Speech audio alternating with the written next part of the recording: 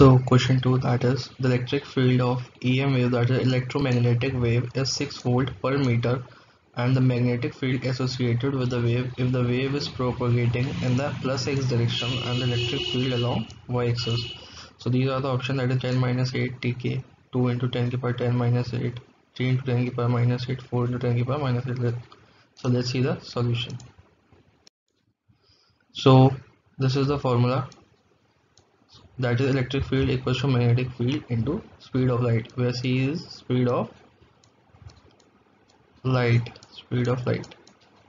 and e is electric field, p is magnetic field, and we have to find the magnetic field, that is the strength of magnetic field. So the formula will be B equals to E upon C.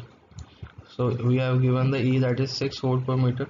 We have applied electric field, and the value of C, that is speed of light, is 3 into 10 to the power 8.